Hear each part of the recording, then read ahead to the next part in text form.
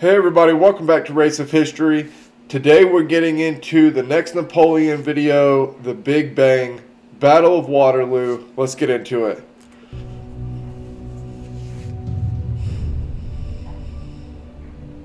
April 1814. For 10 years, one man has dominated Europe. Napoleon Bonaparte, Emperor of the French. Under his military genius, France conquered an empire that spanned the continent. But finally, he has been defeated by a grand coalition of his enemies.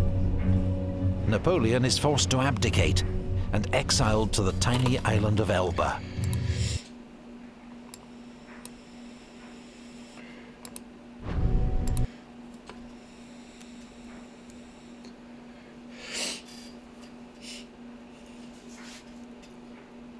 Hey everybody, welcome back to Race of History. Today we're getting into the next Napoleon video, the Big Bang, Battle of Waterloo. Let's get into it.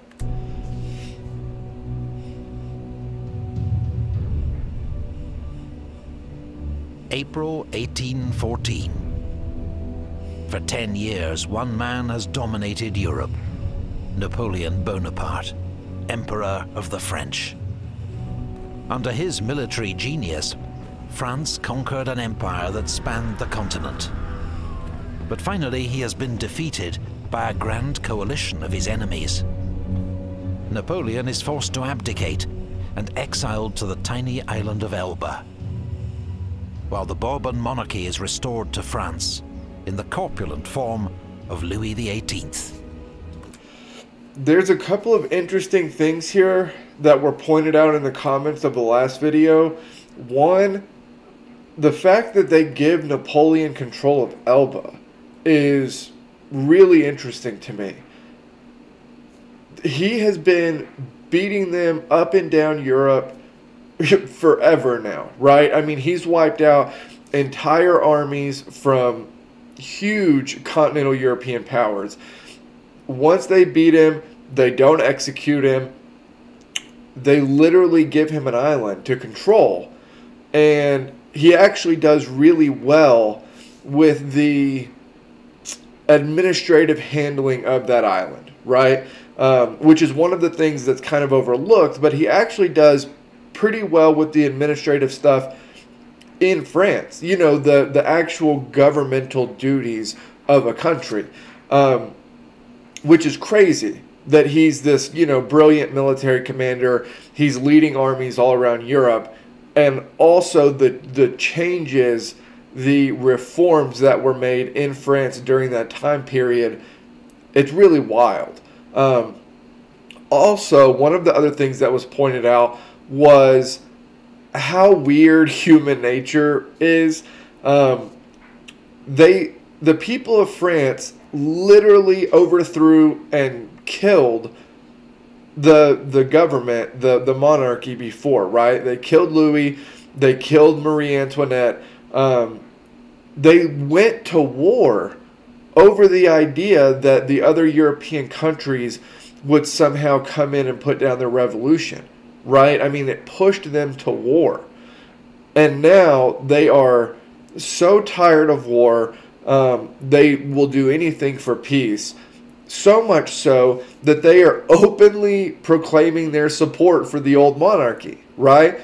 That in and of itself is wild to me. However, when Napoleon goes back, it's not even a full year, if I remember correctly, from his time in Elba. And already there are citizens and military members that immediately jump right back on board with Napoleon, even with them proclaiming, you know, support for the old monarchy just months before that. It's a really weird, like, humans tend to forget the bad things, the bad times, relatively quickly. Our brains kind of like dull that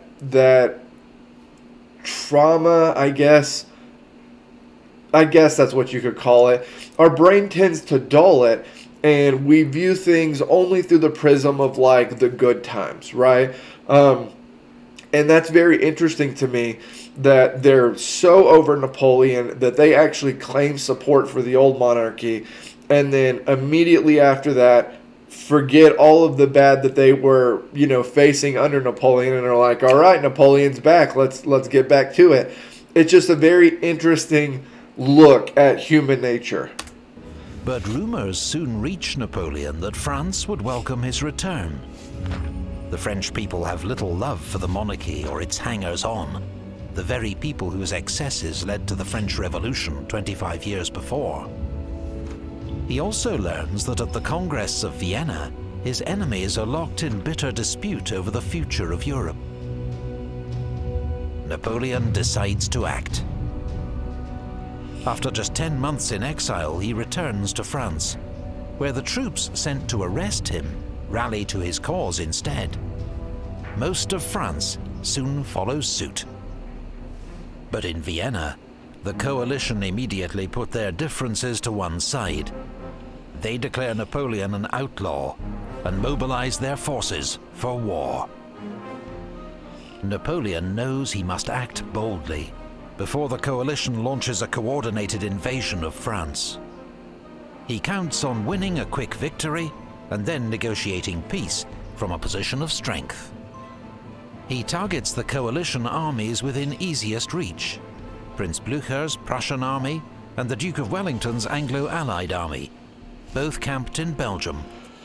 It's very interesting to me, kind of the foresight maybe. Napoleon had the opportunity for this peace agreement for a long stretch of time. Even after he was, it looked like the empire was falling, like he was going to lose his throne. He still had the ability to make this deal with the Allies. It was only after this kind of like breaking point where they were like, nope, no more negotiations. We're completely taking you off the throne. But he had the opportunity for this deal. So it's interesting to me that maybe being away, maybe backing away from it and getting a better perspective, he was like, you know what? As long as I have the throne, that's really all I need to kind of get the ball rolling again and have a future for the French. So that's what I'll go for. I'll go for the throne, and everything else can be figured out after that. Napoleon's force is a match for either coalition army on its own, but he'll be heavily outnumbered if they're able to join forces. So he must keep them apart and defeat each in turn.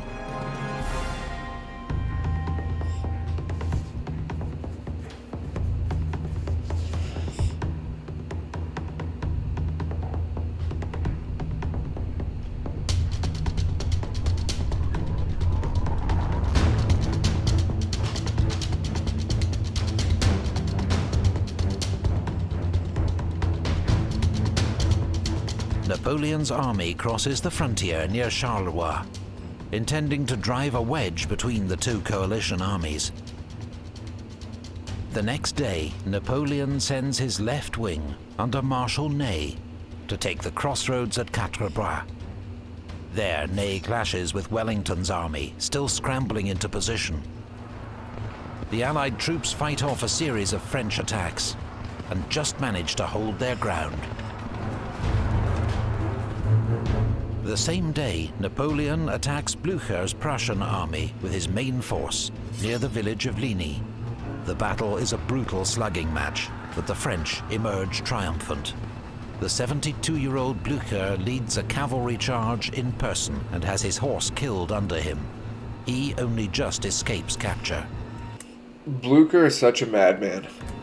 The Prussian army retreats, but it is not broken. Napoleon sends his right wing under Marshal Grouchy to keep them on the run, and turns his own attention to Wellington's army. The British general doesn't receive news of Blücher's defeat until the next morning, at which point he orders a retreat through heavy summer showers to a position 8 miles south of Brussels, near the village of Waterloo. There he receives a promise from Blücher that the Prussians will march to his aid the next morning. so Wellington decides to stand and fight. Wellington has chosen his battlefield with care. His troops are behind a gentle ridge which will give them some shelter from French cannon fire. His right flank is anchored on the farmhouse of Hougoumont, his centre on the farm of La Haye-Sainte, and his left on the farm of Papelotte. All three are fortified and garrisoned with elite troops. Wellington's men need every advantage they can get. The opposing armies are roughly equal in size, but his is a ragtag mix of British, Dutch, and German troops, many of whom have never seen combat before. They will have to hold off Napoleon's army of veterans until Prussian reinforcements arrive, or the battle, and probably the war, will be lost.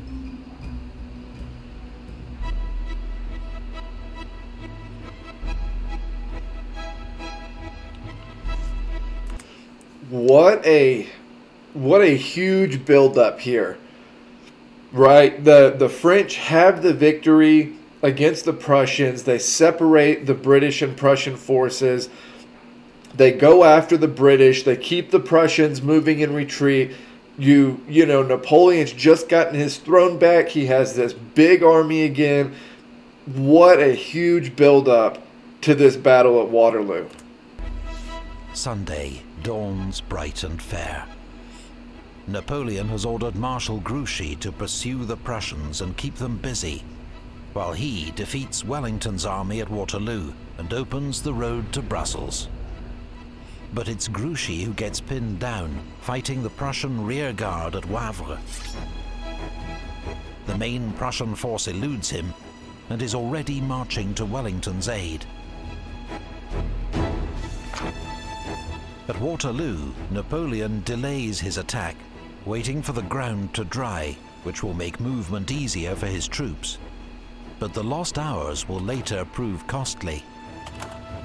The battle begins around 11 a.m., when Napoleon orders a feint against Wellington's right flank at Hougoumont. He hopes Wellington will commit his reserves here, drawing them away from the centre, where the main blow will fall.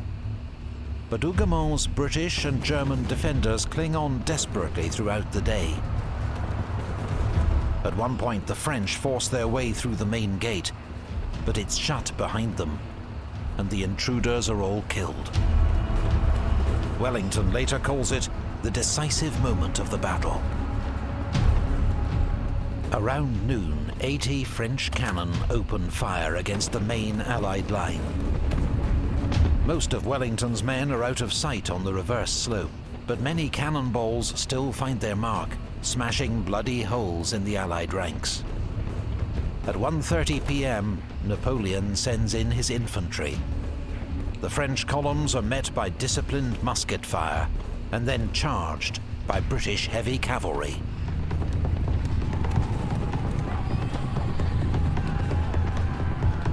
The French attack disintegrates as Napoleon's men try to save themselves from the crushing hooves and flashing sabres. Scores of Frenchmen are ridden down, and 2 of their famous Eagle standards are captured. But the British cavalry, exhilarated by success, charge too far. They become scattered, their horses blown.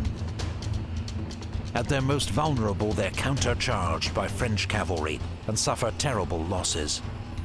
Among the dead, Major General Sir William Ponsonby, commander of the Union Brigade. That's the most British name I've ever heard in my life. Okay, so this is very interesting, this chess match back and forth here. One thing that I'm curious about, why the village wasn't taken by the French beforehand. I feel like that's dangerous to have it be, you know, it's so far up out of the British line and so close to the French line that I feel like it's in a dangerous position there. I'm just curious why that wasn't. I mean, I know you don't want to commit more because it's a feint, obviously. If you commit a bunch of troops there, it's no longer a feint. But that seems like tactically something you would want to take before sending troops past that. Around 4 p.m., Marshal Ney thinks he sees the Allies begin to retreat and leads a mass cavalry charge to drive home the advantage. But Ney is wrong. The Allied infantry are ready, formed in hollow squares with bayonets fixed. Yikes. The French cavalry can't break into these impregnable formations. They can only circle impotently until they retreat or are shot from the saddle. Ney's failure to support this attack with either infantry or artillery is a serious blunder. Meanwhile, Blücher's Prussians have begun to arrive. They capture the village of Plancenoit, threatening Napoleon's flank and forcing him to send reserves to recapture it. Around 6... Man, this is dangerous. The entire flank of the French army is open right here. This is a super dangerous position. That was such a brilliant move by Blücher to have his rear guard fight and then have the rest of the army kind of use that as a shield to get to Waterloo. That seemed really smart to me. 6 p.m., French infantry finally capture the farmhouse of La Haye-Sainte in the center of the battlefield. It allows the French to bring forward artillery and blast the Allied squares from close range. They can't miss the closely packed formations, and casualties quickly mount. It begins to seem that if Wellington's army doesn't retreat, it will be killed where it stands. But the situation for Napoleon is also desperate. The Prussians are arriving in force, and he's running out of men to throw against Wellington's army. So he turns to his ultimate reserve, the elite Imperial Guard, the most feared troops in Europe. Man, you know it's a desperate situation then, right? He has been so unwilling to put them out into a battle unless it is the most dire of circumstances. So that tells you kind of how backed into a corner he feels here with the Prussian army coming up on his flank. At 7:30 p.m., 3,000 of these battle-hardened veterans march past their emperor and across the corpse-strewn battlefield towards the Allied center. Wow. Wellington's redcoats rise to meet them and pour devastating volleys of musket fire into their ranks. When the Allies fix bayonets and prepare to charge, the Imperial Guard wavers and then retreats. Wow. Wellington, sensing victory, orders a general advance. About the same time, the Prussians recapture Plancenoit.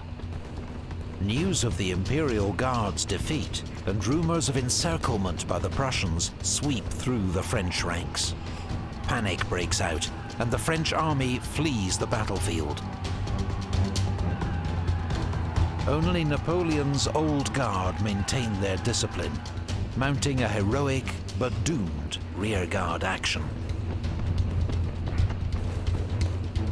Napoleon himself is forced to abandon his carriage and barely escapes the pursuing Prussian cavalry. Man, that's like an ancient warfare battle.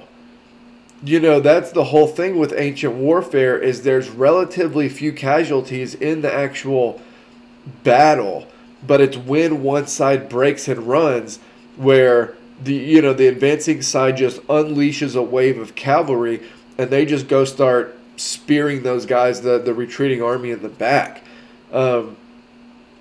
That's wild. That's how big of a difference there is between drilled and disciplined and undisciplined troops is wild. But even the most disciplined troops, there can be circumstances where they lose their discipline. And I always talk about it in the way of like, imagine you're in this situation, you're in one of the drilled units, and you may have the discipline to stay and form a defensive square or retreat in good order or whatever it is. But how many others have to literally just get up and start running off the battlefield before then your fear becomes, we will be the last ones left, right? Like, we're going to be the only ones still standing here. And then that starts to break your discipline and your unit's discipline. It's a very difficult situation where once an army starts to break like that, it's very hard to restore order. I've talked about this in another video. The Greek god Phobos is what they believed ruled the battlefield, right? The Greeks believed that Phobos ruled the battlefield. Why? Phobos was the Greek god of fear.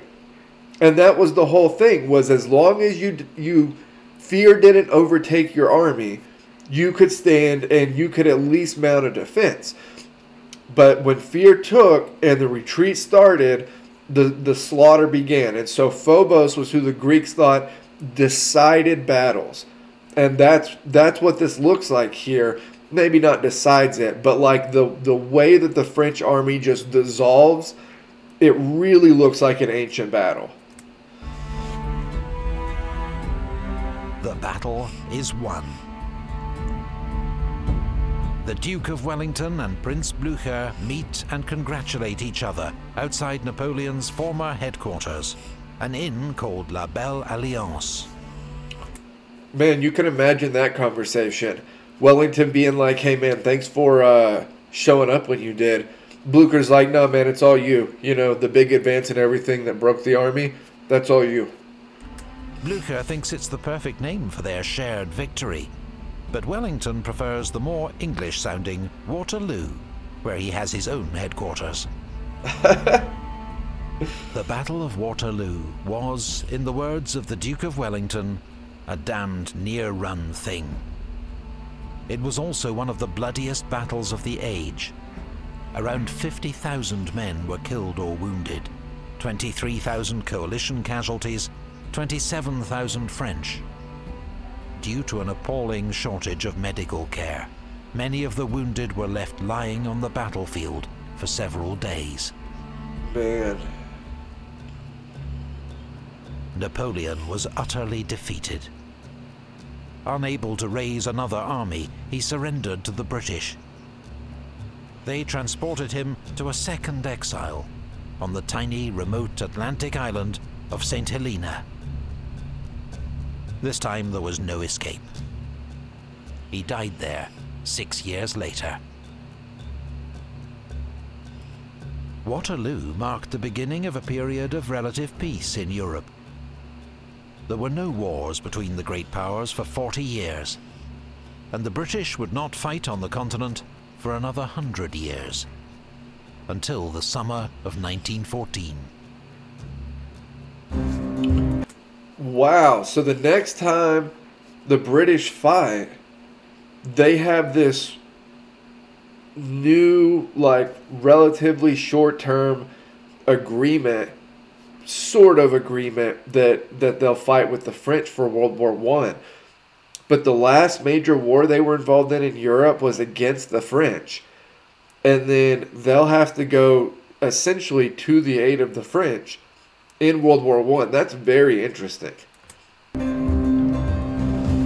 40 years after the battle, a pioneer in the new art of photography captured these remarkable images. They're veterans of Napoleon's armies, by then all old men in their 70s and 80s. Among them, Sergeant Tania of the Imperial Guard, Moray of the 2nd Regiment of Hussars, and Verline of the 2nd Guard Lancers. These faces are a tantalizing link to the dramatic events that shaped the course of history 2 centuries ago.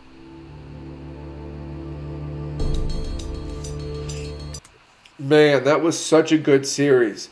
And interestingly enough, if you want to see what specifically some of Napoleon's cavalry looks like, you can go look at the World War I French cavalry at the beginning of the war. they were still not up to the modern era of that time. They were still living in the past. The French army was. That was such a good series. I'm going to go straight into the Marshall series next. So I'll have that first video out tomorrow. Like, comment, subscribe. Help me keep building the channel over here. And I'll see you guys then.